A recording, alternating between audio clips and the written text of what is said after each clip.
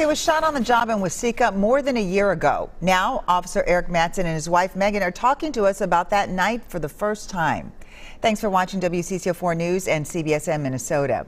Arik Matson was just named the 2020 Police Officer of the Year by the Minnesota Chiefs of Police Association.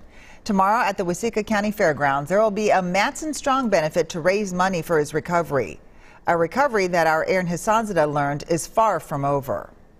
It's the knock on the door that law enforcement families fear. For Megan Matson, it came on January 6th of last year. She looked at me, grabbed me, and said, "Erik's been shot, and it's bad." Megan, was it a fear that you had, or was it something that you never even thought about? I had actually had nightmares about it 3 times prior. Erik doesn't remember being shot. He found out 11 days later when he came out of his coma. My first memory is Megan waking me up in the hospital and saying, "You got shot last night at work." And I sat up and I was like, "What? Are you kidding me?" Okay, he's not dead.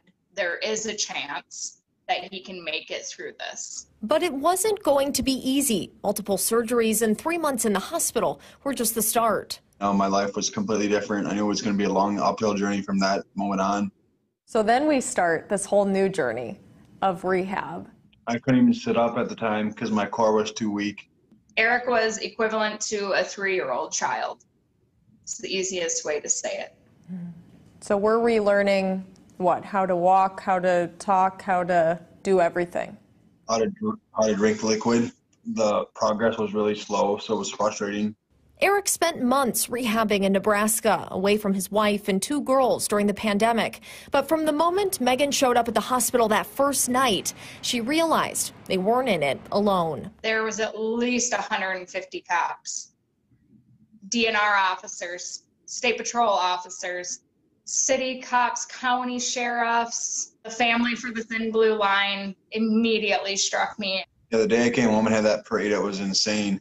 From store signs to jersey patches, flags, and blue lights left on just for Erik, Matson Strong became much more than a hashtag or catchphrase. It's a mindset and a symbol of strength. What does it mean to be Matson Strong? To not give up on each other. Just keep prevailing and persevering. Erin Hassanzadeh. And give each other grace. WCCO4 News. Tomorrow's Matson Strong benefit in Waseca will have bingo, a silent auction, and raffles. It starts at 10 and it will last all day. We have details on that and the Matson Strong bill. It is proposing tougher sentencing rules for attempted murder charges of law enforcement professionals. That's all at WCCO.com on our website.